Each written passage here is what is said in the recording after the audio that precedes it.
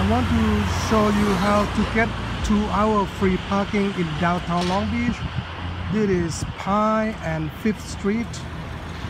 Okay, and if you turn right here, turn right on 5th Street, you see this parking structure. It's 2-story. You can see it's 2 hours free public parking. You just need to go in and push the button for a ticket, keep the ticket, and then when you get out, insert the ticket back. And also on the other side of 5th Street, there's another 2-story parking structure. Again, 2 hours free, you can park in here. So no need, if you're gonna be here for an hour or or so in downtown Long Beach, just come here.